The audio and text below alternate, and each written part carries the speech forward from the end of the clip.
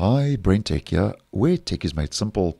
So just another video to let you know about one or two changes in the Microsoft Edge web browser for desktop.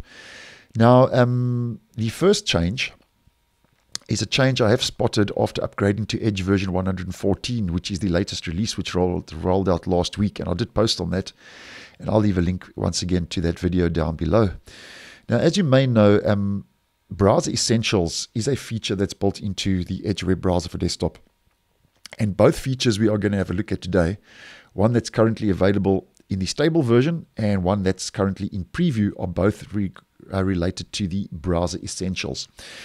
Now, Browser Essentials can be accessed by heading to your main menu and clicking on Browser Essentials, which opens up the quick shortcut flyout menu.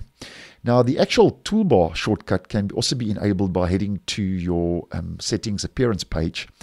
And prior to upgrading to version 114, before 114 rolled out last week, in the Browser Essentials menu, only this section was available, where you can monitor your performance with your efficiency mode, your sleeping tabs, and your tabs performance. So that was the only section that was available.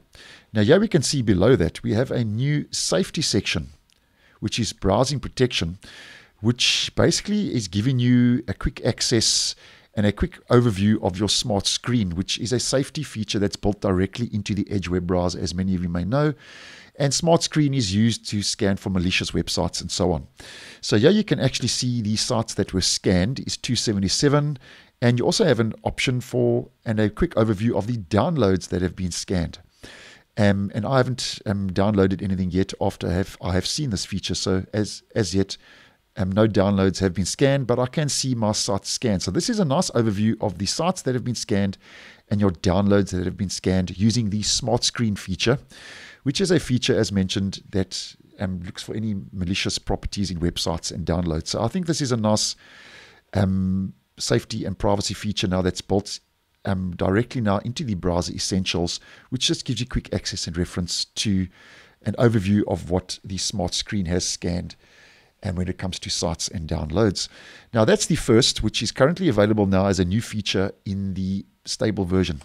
Now the next feature is also regarding browser and your Browser Essentials menu and feature, but it's currently being tested in Edge Canary. Now, unfortunately, I cannot show you this feature in Edge Canary because my Edge Canary is still on the blink. So as an example, if I open up my Edge Canary, I'm still getting this black screen, which is not a problem on my side. It's a problem on Microsoft's side, because I have mentioned this previously, and I'm experiencing that on both of my machines. So if we head over to a GIF and a screenshot provided by Leo over on Reddit, this will give us a general idea. Now, Microsoft is currently testing a secure network VPN in the preview versions of Microsoft Edge for desktop. And for some stable users, it has rolled out, which I have posted on previously. But nonetheless, the change here, as we can see from this screenshot provided by Leo over on Reddit, is that the Edge Secure Network VPN will no longer have its own hub in the future when it comes to having its own hub in the actual toolbar. But here we can see has in Edge Canary has now been added and been moved to the Browser Essentials hub.